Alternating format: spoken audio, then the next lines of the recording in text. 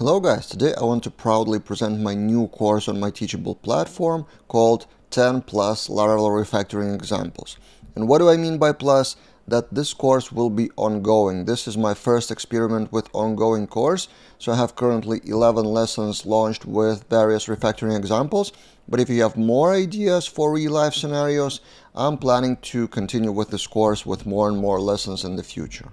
So in this video, I'm going to show what's inside, and also at the end of the video, I have a deal and offer for you, so watch until the end. The idea for this course was in my head for like half a year or so, because I've noticed the pattern while working with a lot of projects that in the middle of the project, if something in the code is not ideal or even bad pattern or something, developers usually are kind of afraid to touch it, afraid to refactor if it's in the core of the system. For two reasons. First, they don't have time because they are busy with new features. And also, as the old saying goes, don't touch what works. So there's not enough benefit to go back and touch some code which is not ideal, but you don't remember exactly how it is written. So you don't want to take that risk on yourself. In this course, I decided to show 10 or more examples of how such refactorings may be implemented. And this is where the logo of the course is really important. Red, green, refactor.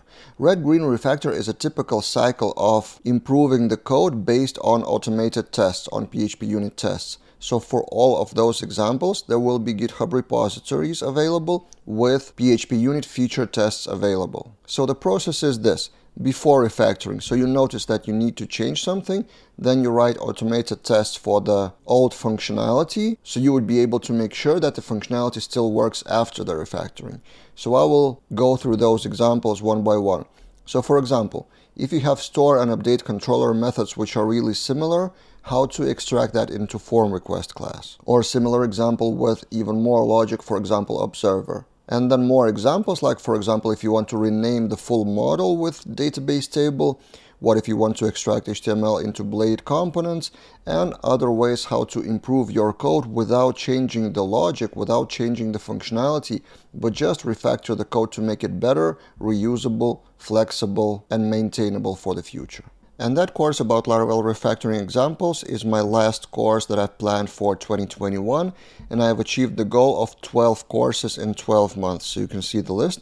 I have my own Google Sheet of list of my courses that I've released. For now, I don't have specific plans for January 2022, but I will come up with something. I have a lot of ideas, but from February, with new Laravel 9 release, I plan to update majority of my courses for new Laravel version. And if you want to get all of these and all of those for free upgraded, I want to offer you a deal. So you can get all of that in a yearly membership, which is a bundle of all the courses and 1 year ahead. So you pay $99 plus taxes if that applies to you. Instead of paying individually for all the courses, the price would be like $480 something from what I remember. But not only that, on top of that, I want to offer a deal for you, for those of you who will be active in participating in the courses.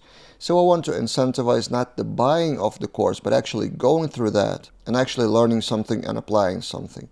So here's what I offer. If you buy yearly membership by the end of 2021 until December 31st, and if you get through at least 5 of the courses with 50% view rate of each course, so 5 courses, whichever they are, doesn't matter, older courses, newer courses, doesn't matter. 50% of lessons watched, then you email me povilas@laraveldaily.com and I will refund 50% of your purchase. In other words, if you're active in learning, you will get it cheaper. I think it's a very fair deal because so often I see people buying courses but not actually learning. So with this deal, I want to incentivize actually action from you. So on my Teachable dashboard from my side as a teacher, I can check each student's profile and see the progress of each of the course. So here's just an example of one of the students who went through all the Better Eloquent Performance course and Flutter 65% and started with GraphQL. I'm not entirely sure how a Teachable system measures that, so the lesson probably is finished when you finished watching all the video. So that's why I'm asking not for 100% but for 50% of watch time, because maybe you don't need all of the lessons or you don't watch to the very end, which is fine, but I still think my deal is pretty fair and pretty good. And I will publish a few free lessons of refactoring examples later here on YouTube. So watch out for that and support my free YouTube videos by purchasing my courses, and see you guys in other videos.